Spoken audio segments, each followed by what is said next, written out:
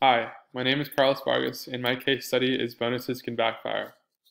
My case study questions the premise of motivation by bonuses and whether bonuses are as beneficial as they seem. Before I dive deeper into the case study, I think it's important to know exactly what bonuses are. Bonuses are an added wage reward to a base salary. It's essentially a cherry on top of what you're already earning. These types of bonuses are typically performance-based. It's essentially reaching certain status quos, reaching certain quarterly targets, yearly targets, things of that nature. These bonuses also typically motivate individuals for rewards, not necessarily for the work they're doing, but instead they're motivated for the rewards they expect. The first major point that this case study makes is that tying rewards to performance is bad. The only bonuses I thought existed, the ones I thought were positive, aren't what they seem. Workers are actually being punished by these rewards. More so, I believe organizations are the ones being punished the most by handing out these types of rewards. These types of rewards can reduce intrinsic interest, and they can cause misconduct in employees. Intrinsic interest is internal interest. It's essentially passion. It's doing things because you want to do them. And by handing out these rewards, you can cause employees to lose sight of that. They drop their motivation, true motivation, and they focus on rewards, extrinsic motivators, external. These are rewards that lose sight of what they're actually doing. This can cause a drop in quality and an increase in quantity. This is not what you want. This can cause misconduct because when you introduce a reward, people can tend to take shortcuts and take the shortest route possible for those rewards. This can also cause cheating and obviously lower the quality of work.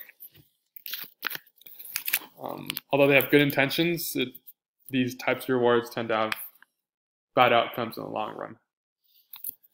I have a very interesting statement here by a business professor at Harvard. Her name is Dina Gerdeman. She said that the financial crisis of 2008 was partially fueled by origination bonuses paid to bank loan officers who were incented to approve bad loans. She's essentially saying that these performance-based rewards partially fueled the 2008 financial crisis. Essentially, bank loan officers were handing out loans left and right because of the rewards they were incented by. They were handing out too many rewards, too many loans, for the reward they expected or thought they would receive. And although this might have seemed good in the short run, obviously in the long run, this was very, very detrimental. The second big point that this case study makes is to have a different outlook on rewards. And Alfie Kohn, the psychologist behind this whole case study, believes that rewards should be behavior-based, not performance-based. I have a very good quote here by Andrea. She works for an insurance company, IHN. She states, "A number of factors determine business success, but the most important is employee behavior." So obviously you can see them both realizing the importance of behavior. You can see here, rewarded behavior equals increased commitment to that rewarded behavior. Basically, if you reward an employee for behavior that's good, behavior that you want, that employee will be inclined to repeat that type of behavior. They're going to be more committed to do that again. And by doing that, they build a genuine good behavior that can be instilled in the long run, not just short run. Again, this is not providing incentives based on performance. This is rewarding behavior. As a manager, would I use bonuses regularly? No, I would not. Obviously, this could shift employees' focus. Um, they could lose interest in what they're doing and what they're actually doing, and gain it for the reward that they want or they expect. This is not what you want. And also, I don't think bonuses should be regular. It should never be something expected. Instead, it should be something special, something that doesn't come often. And when it does happen, it should be based on behavior that's positive, behavior that's desired by the manager or the organization. Also, it's very important that a reward or bonus should be based on improvement, not just meeting a status quo. You want people to improve in the long run. You want the organization to be better off in the long run, not just the short run.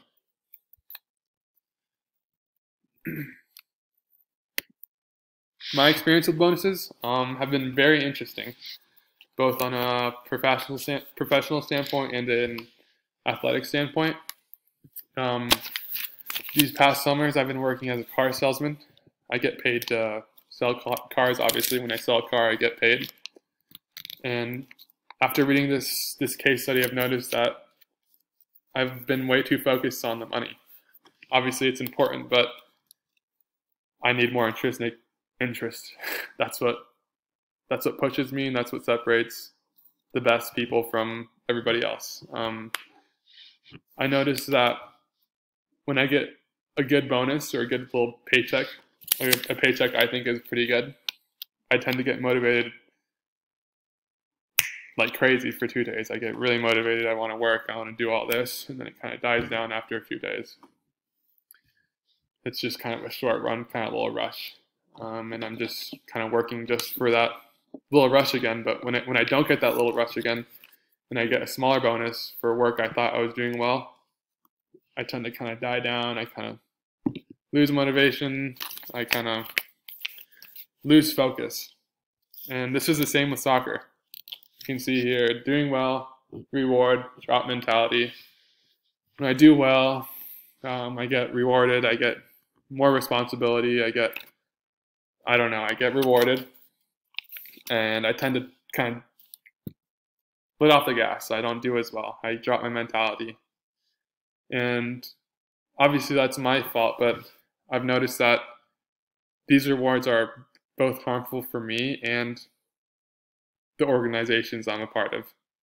I don't think I should be rewarded for my performance, for having a good game, for scoring a goal, for doing this and that. I should be rewarded for who I am and who they want me to be. I should be rewarded for my behavior, because that's what's truly important. That's what helps organizations and what helps people individually.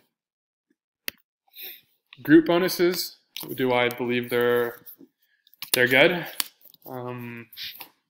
No, I don't think group bonuses are beneficial.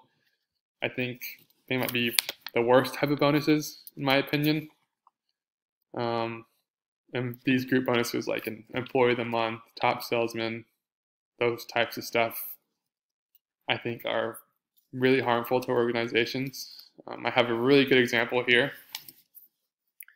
So this laundry plant decided to implement this tardiness program to all the employees of the plant. So if an employee came on time for a whole month, they would be entered into a gift card drawing. And what this caused was gaming.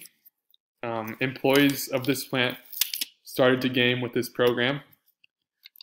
Absences started to skyrocket because people didn't want to be tardy. So instead of being tardy and being kicked out of the drawing, they would call in sick or make up some bogus excuse, and you could see tardiness skyrocket because they don't want to be disqualified. Also, a very big thing that happened because of this program, this group bonus program, stellar employees' productivity dropped 6 to 8%. The best employees dropped down their work ethic. They just dropped down completely because they were turned off by this whole program. They lost motivation because they recognized people were being rewarded just because of changing behavior that they always exhibited. And obviously they didn't like that. That dismotivated them, and it caused a whole downturn in the laundry plant. People would miss shifts, so it was an assembly line type of work. So if somebody missed work in a certain sector, it slowed on the whole plant. Their best people weren't doing as well, so it just caused a completely negative downturn in the organization. It overshined what you could say bad employees, and it undershined the best employees. And it obviously caused misbehavior, gaming, and cheating of that types of sort. A type of reward program I would make, I would first identify positive and negative employee behavior. That's the first thing you need to do, know what's good and bad. Secondly, it's important, and I think it's good to know and get input from all of the employees, all levels of the company, executives, HR department, every employer. I think it should be everybody. Everybody should have an input on goals and what they think a good employee should act like and be like. After this input, you clearly define good and bad behaviors to the whole organization or to the people you're managing.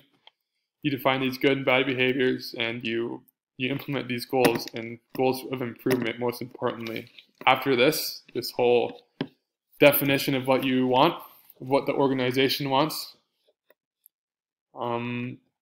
you reward employees who exhibit this good behavior, and more specifically, it should be consistent.